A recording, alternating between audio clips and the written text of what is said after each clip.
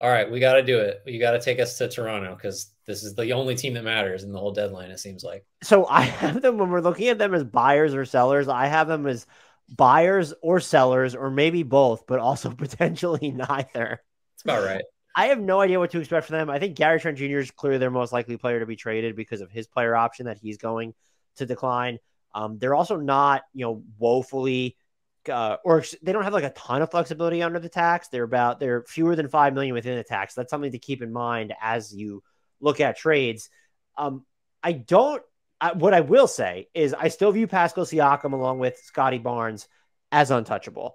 I don't think a Siakam trade, if they do explore it, it's just something to me that happens over the offseason. I'd be floored if it happens in the middle of the year. And I'm just wondering, could that hold up the trade market at all, where it's some teams that have been linked to Anunoby? Like, let me use Phoenix as an example.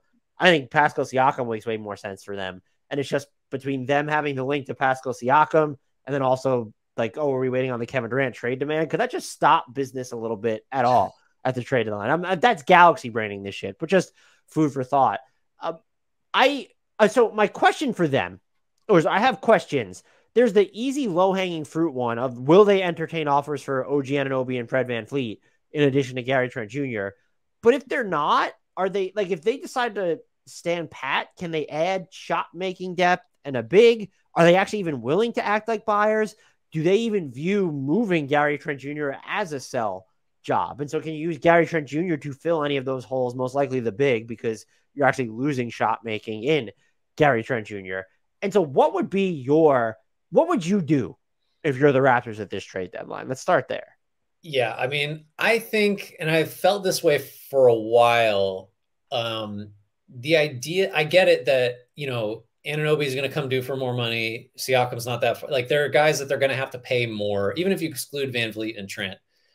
I don't like the blow it up route that I've seen. I get it. Like, guys just become more expensive. And so it's not really realistic to say, like, let's just hold on to all of our Project 6-9 guys and they'll just all get better. And then we'll be great. We just fill in around them with what we need, which are like 1s and 5s. That's guys that make plays, guys that can defend the paint and as conventional centers. That said, though, like, to me, the cleanest path has long seemed to be Trent. You got to move Trent because I think he's sort of a replaceable type of player, and I don't think you want to pay what he's going to cost on his next deal. And I think I would move VanVleet too, just really on the thinking that there's a chance I just lose both these guys for nothing, and there's also a chance I have to overpay to beat the market when they become free agents this summer to keep them. So like I don't really like either of those options.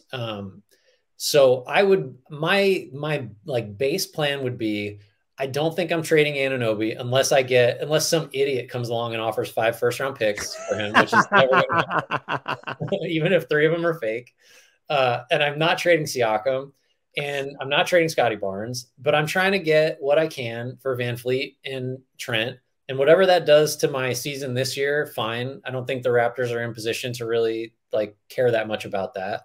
And then I just hope that with the flexibility I've earned or the new pieces I've gotten back, I can figure out a way to make Project 6-9 still sort of work, but have a real point guard that can break down a half-court defense and have a center that can anchor a more conventional half-court defense. Like I'm just trimming off the pieces I'm not sure I'm going to be able to keep at rates I want to pay to keep them. And then I'm holding on to pretty much everything else. The one thing I'm wondering if I disagree with at this point, we both agree that GTJ is the most likely player to be traded, right? Yeah, I think so.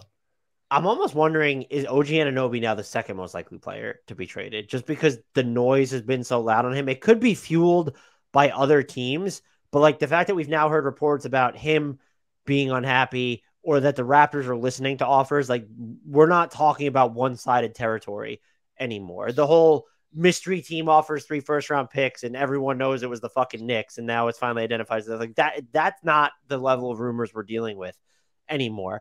I don't know that I would predict that he'd be traded. I want to make it clear, but he kind of seems to me like if I were to rank of the 4 players that are talked about the most in this vein, I almost might put him 2 ahead of Fred VanVleet. And the thing with VanVleet, he is so important to your shot creation because if you get rid of him, how do you go about replacing that? Right. I think you're not going to have cap space this offseason. And I think they probably missed an opportunity. Like the fact that they kind of just stood pat or made moves on the margins this past off season, I think was a really like a fucking failure on their part. We might have seen this team be a lot better had they done anything to address these glaring needs that we knew they all had. I don't think they'll be a buyer, to be clear. So like, I don't, if they don't do anything major, I don't think it's going to be like, if they don't sell, I don't think that they're just going to turn around and be like, oh, well, we went after and we went out and got, a big, or we went out and got another shot creator. I'm just, where are you at though on the OG stuff? Do you still think he's the third most likely to be traded behind Van Vliet and GTJ? I think maybe, but there are a couple key factors independent of all the rumors that really do sort of weigh in favor of him being the second, or even more likely than Trent potentially. And those are, one, the longer you wait, the closer he gets to that player option in 24, 25, or really the summer of 24. Yeah. And the lower his value gets, because then you're talking about just less time with him on your team if you're the acquiring team, and closer to having to pay him like God knows what on his next deal. The other thing is just the reality of the market, which is, how many times have we talked about Anunoby? Like, there are not a lot of teams looking to move a player like him or of his quality, and there are a million teams that want him. So it's possible that it's possible that this is the most right now, today, or within the next week, is the most you're ever going to get for him.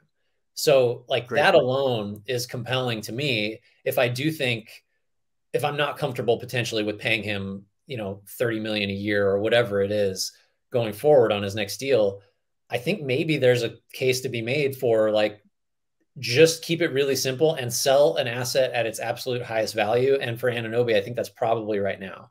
Because it's hard for me to imagine him playing so much better as he nears the end of this contract, to where now you're talking about an even bigger return than 3 firsts, right? Like, because those two things, the arrows are kind of moving in different directions as he gets closer to the end of his deal. So for sure, I could see him being, the second most likely guy. And I have such a bad sense of what they're going to do with Van Vliet. Trent's clear. Trent is much clearer, because I just don't think he's as integral to what they're doing.